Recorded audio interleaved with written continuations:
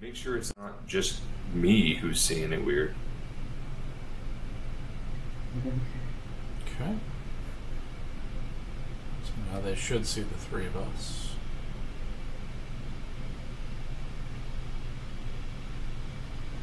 Oh yeah, I see us. You see us? Yeah, I just went to the Twitch stream. Oh, excellent. Which Twitch stream? You see us? I hear myself now too. Okay. It's fantastic. We are a professional organization here on Friday night. Yeah, we're going to call that one my fault. Okay, cool. Welcome to Q&A with Patrick Wardle. We are going to be talking about some macOS stuff and some stuff kind of adjacent to Microsoft Office. I am Jurist, and the other goon that you see here is Fallible. And we're going to be helping ask Patrick some questions this evening, and it's good to see you all in the chat. Patrick, why don't you take a minute to introduce yourself to everybody, because I knew that in your talk you kind of dove right into your content. So take a minute, say hello to everybody, tell us a little bit about yourself. Sure. Aloha, my name is Patrick Wardle. I am a principal security researcher at Jamf. And I'm also the creator of the Mac Security website and tool suite, Objective-C. I have been fortunate enough to talk at a few DEF CONs in the past. It's always one of my favorite events to talk nerdy at. This year, virtual, full bummed we didn't all get to hang out together in Vegas, but I think it's important that we're all staying safe and healthy, and actually connecting online is kind of super hackerish. So I'm stoked you're all here to chat a little bit more about my talk, open Q&A. Again, welcome. Well, thank you for being here. We really appreciate it. And it's nice to get some folks who want to come and present this way. So SneakerNet gave us what they're considering to be a softball question. Is SYLK the old file format you've come across? Is there a way to programmatically scan macOS apps for what kind of files they handle? Entitlements, particular API usage? Yeah, so that's a great question. The first place I would look at is in something called the Launch Services Database. And you can enumerate this with the ls register command. And what it will basically do is it will dump all the file type and application associations on your macOS system. So for example, you can see what applications have registered for HTML files, what applications have registered to handle documents. In this case, what type of applications perhaps support these SYLK files. So that's kind of where I would start. It gives you a global overview of that. So if you just Google ls register, again, it's a macOS command. You run it with the -dump flag, and it will dump this database. You can also look at an application's info.plist file, which is something that all applications have. And in there, they can have a set, it's actually an array, a dictionary of key value pairs that kind of tell the operating system what type of applications, what kind of files they support. This is actually how that database gets populated. So for example, Microsoft Office will list the doc files and file formats it supports. Obviously, a browser will have a large list, including HTML files, probably PDFs, et cetera, et cetera. That's a great place to start, because then you can see the file formats, and then I would look at the more esoteric or unrecognized ones and start fuzzing or playing with that. Because, as kind of mentioned in my talk, the reason that this vulnerability existed, specifically the automatic execution of macros, was that Microsoft actually has two separate code paths for handling macros based on these file types. Obviously the main one for documents, and then a whole separate archaic code path that probably no one ever looked at for these older file formats. So always a good idea to look for these more esoteric ancient file formats, because there's a lot of security bugs there, because they were created in a time when security wasn't really a priority. Anytime an afterthought gets pulled forward into what's happening now is probably an interesting space. Exactly. Cool. Next question coming in also from SneakerNet. Is there a way to programmatically scan Mac apps? Oh, we did that one already. Let's see here. Have you considered trying to do something similar to this kind of research with iPad OS or any other kind of non-Windows OS or mobile OS? That's a great question. I predominantly focus on Mac for two reasons. First, my personal opinion is really good to get really niche in whatever area that interests. That's just something that I found to kind of have a lot of success in my InfoSec security career. The other fact, and yes, I will admit this, is hacking Mac is far simpler than hacking an iOS operating system or iPad OS. Largely, this is just because of how locked down that operating system is. So I think there has been some research done in the past based on custom URL handling, which is largely how applications and certain file formats are kind of connected in a way on iOS. But even if you found some interesting issues there, you would have to break out of the sandbox and then deal with a lot of the extra constraints that iOS and iPad OS kind of stack on top. That with macOS, you really don't have to worry about too much. I mean, you did have to find a new sandbox escape, but you showed that was pretty trivial to do, and there's been kind of history of that. So the TLDR iOS is just really a hard target. So I'll probably just stick to Macs for now. So that's an interesting statement, though, that you found that getting really niche is the thing that helps you continue to find new interesting vulnerabilities. So you're keeping your target list really small. Can you talk about that any more, and what are some of the strengths that that's bringing you, and can you think of anything that you're missing that maybe if there was one more thing you wanted to add? Yeah, no, and that's something that, as I grow older and wiser, it's something that resonates really well with me. So, long time ago, used to work at the NSA, National Security Agency, everyone's favorite, U.S. government spy agency. And I remember when I got there, I was an intern, and the intern program, you kind of bounce around from different offices, kind of sampling different activities, let's say. And I remember thinking, wow, I want to be good at all of this, like crypto and like reverse engineering malware and writing Windows exploits and hacking satellites, like all the really cool stuff the NSA does. And I got to a point where I was like, it's just impossible to have depth in so much breadth. And so I said, look, I'm going to kind of focus on one specific thing. And actually, it was only when I left the NSA was when I really started focusing on Macs. The reason for that was at the NSA, I did predominantly Windows stuff. And so when I left, I wanted to still use my foundational skills of reverse engineering, vulnerability discovery, exploit development, but I didn't want to do it on the same platform I was kind of poking around at the NSA. Just, it's good not to cross any lines, and you don't want to piss off the NSA. I said, hey, look, let me focus on Mac. I can use my same skill sets, but it's a separate platform, so I probably won't step on anyone's toes.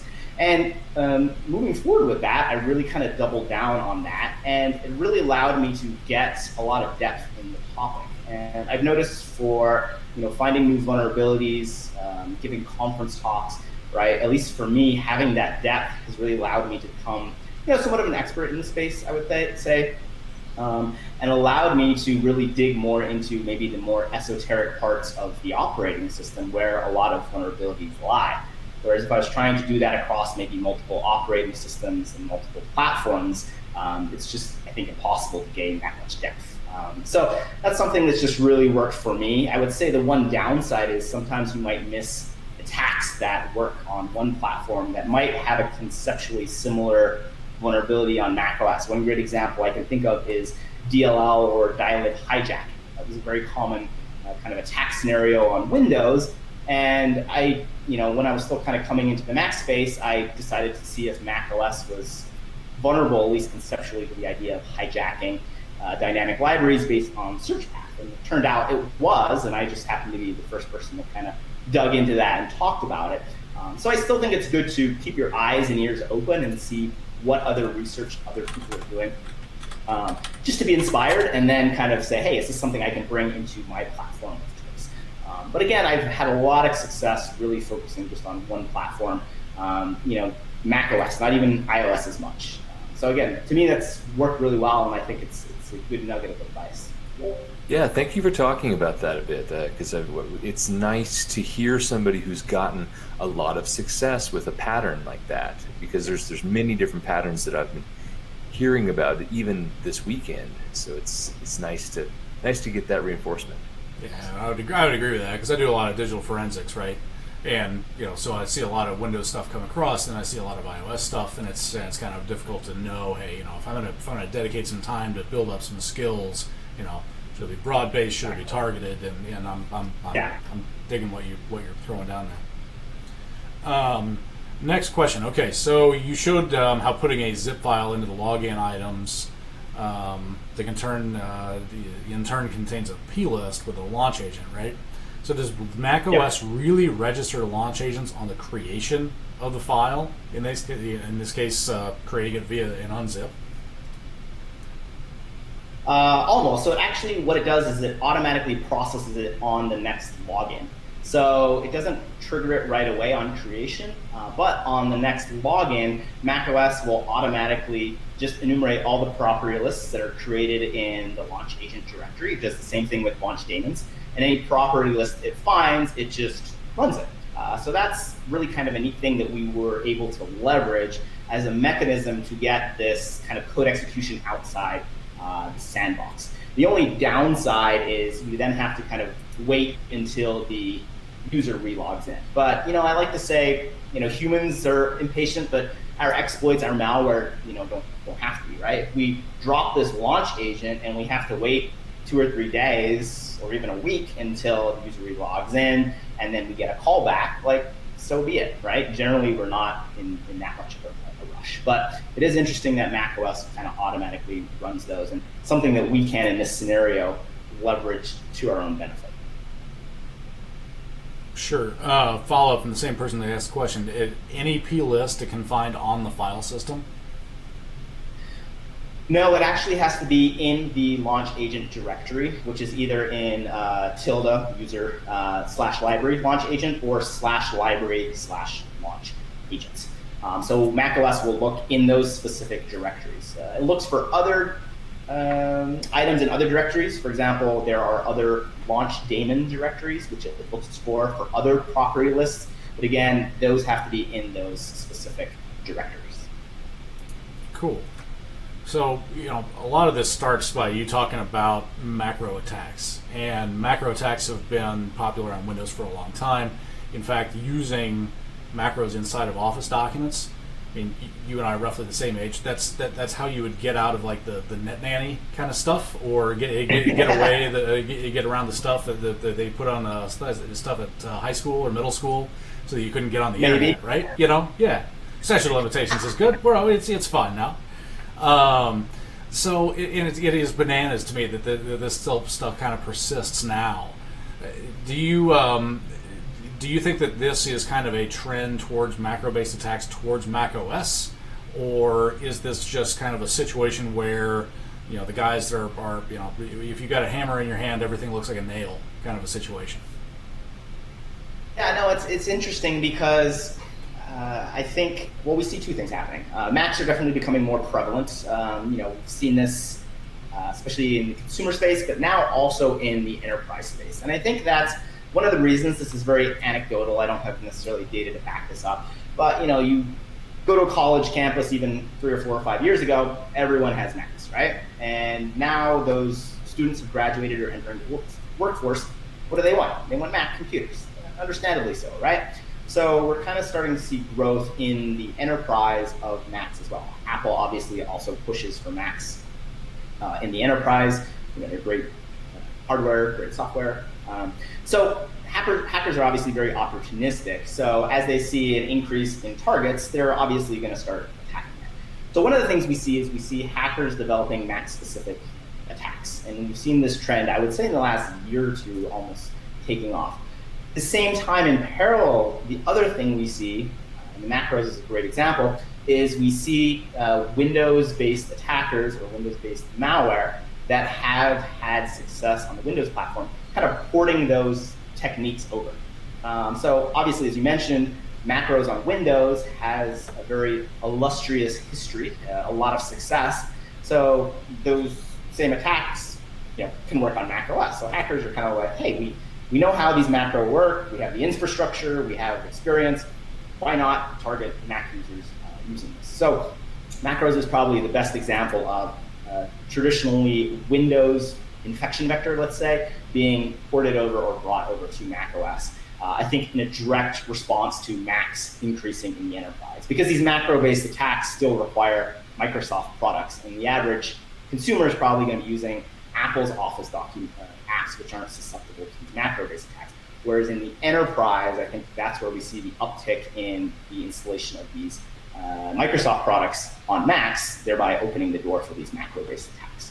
However, though, we also see, for example, adware, that's been predominantly targeting Windows, via Chrome on Windows or Edge or Internet Explorer.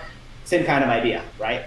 Hackers, malware writers have success on that and say, hey, we can port these to Mac pretty easily. It's kind of cross-platform, these techniques and these malicious extensions we create.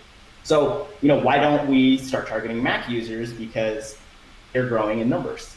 So we're definitely seeing more and more of these kind of like old school or very well-known Windows-based infection vectors and attacks now kind of showing up targeting Macs specifically. And it's interesting because I think Mac users maybe are at more risk because, it's like what Mac user thinks that they can get a macro virus on their Mac? Like zero, right?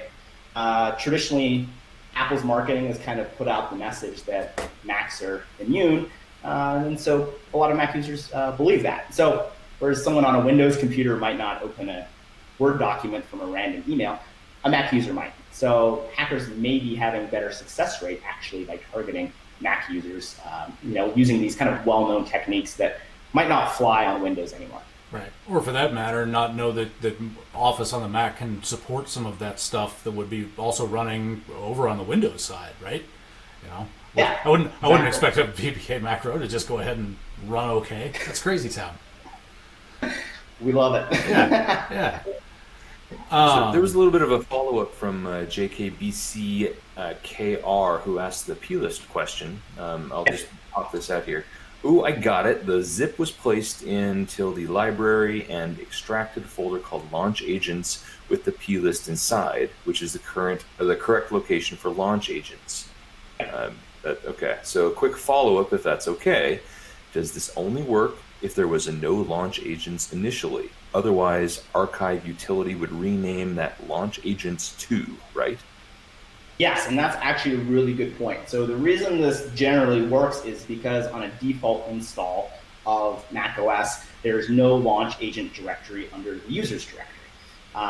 So there is one in the /library directory. We couldn't write to that location from the sandbox. So what we could do, though, is we could write to the user's library directory, right, /library, put a specially crafted zip file there, and then the archive utility would create the launch agent directory for us. Because again, we could also not create or write a plist to that directory because Microsoft's patch specifically forbade that. So yes, if that launch agent directory is already there, this specific attack venue would fail.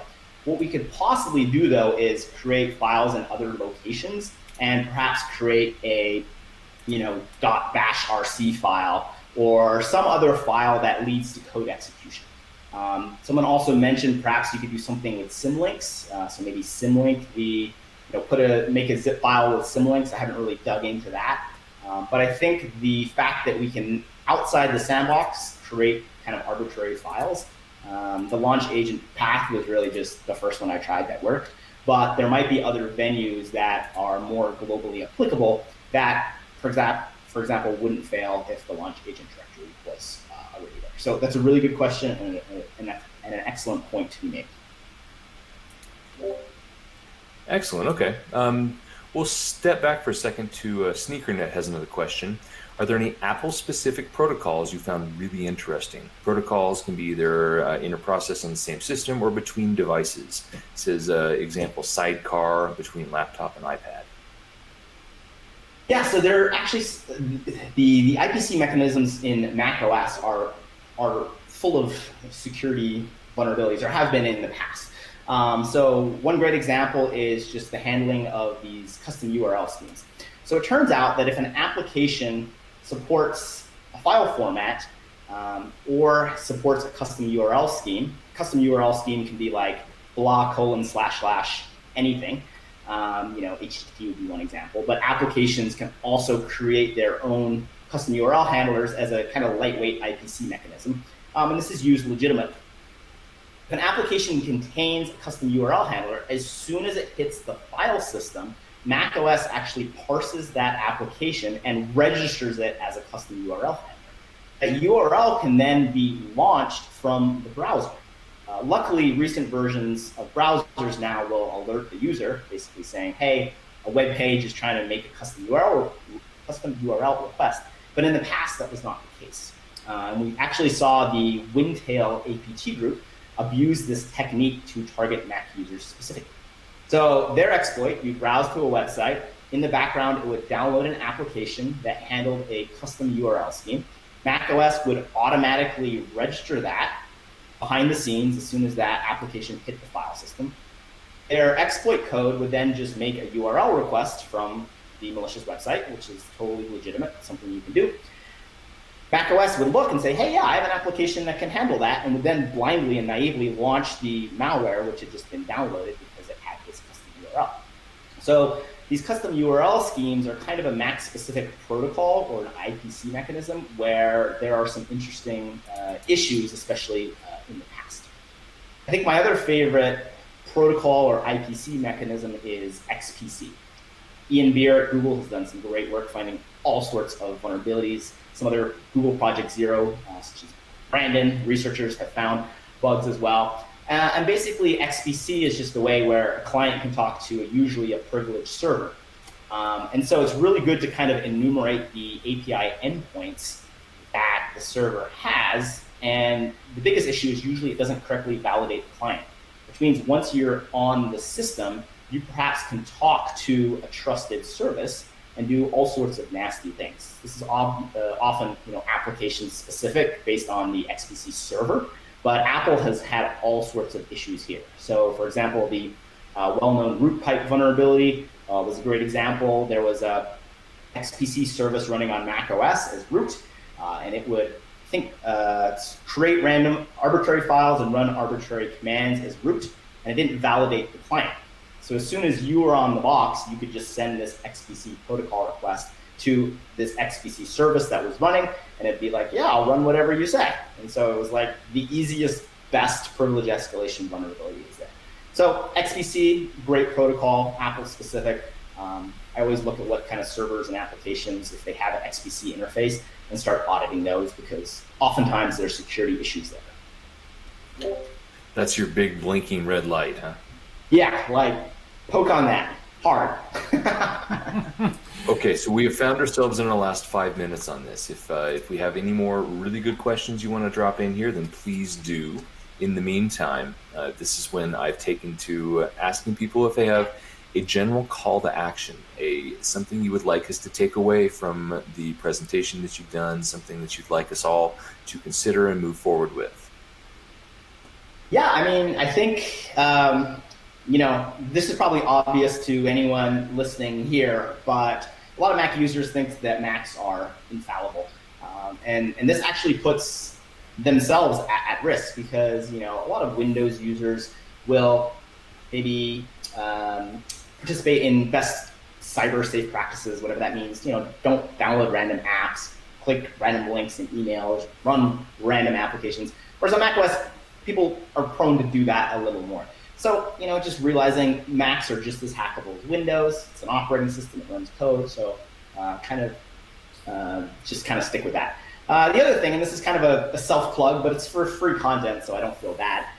In my presentation, I announced the free macOS book series I'm working on. So if you go to taomm.org, theartofmacmalware.org, I'm working on a free book about Mac malware analysis. So it talks a lot about infection vectors, these property lists, this XPC stuff. So if you're interested in Mac malware, vulnerability research, check it out. It's all free. The content, I've published the first part of the first volume. It's actually commentable on. So if you see an error or you want some input, you can just add a little comment, and I will add that into the content. And again, it's a free resource, just basically trying to help provide more information for the community so that we can combat kind of the rising tide of Mac malware that's definitely coming. Well, that's something I can look forward to as well. So thank you. If you would be so kind as to drop the URL for that in the track one, and if you are willing to do so with any other contact information for you or a Twitter profile or something you want people to follow, that'd be a good place for that. Yeah, and I'll put my Twitter, my DMs are open. Obviously, I'm very passionate about this. I love to nerd out, talk about this. So any questions, shoot me a DM and we'll chat. So excellent. Thank you. That's we've gotten to the end of the questions in the live Q&A chat. I think that you've been a fantastic guest here, and we really appreciate your willingness to come and build a presentation and then spend some time with us in the QA. So yeah, thank you. Like I said, it's always an honor to talk at DEF CON. I just feel super appreciative to be able to share my research with just the DEF CON community. I mean, they're just the best. Well, we're the best because of the people who decide to come out and do this stuff. So thank you all. Win-win. It seems like that's about all we have. So anybody who wants to do any follow-up on this one, you will have some contact information showing up. And thank you all for showing up, and we'll do more later. Cool. See you guys later. Thanks for coming. Aloha.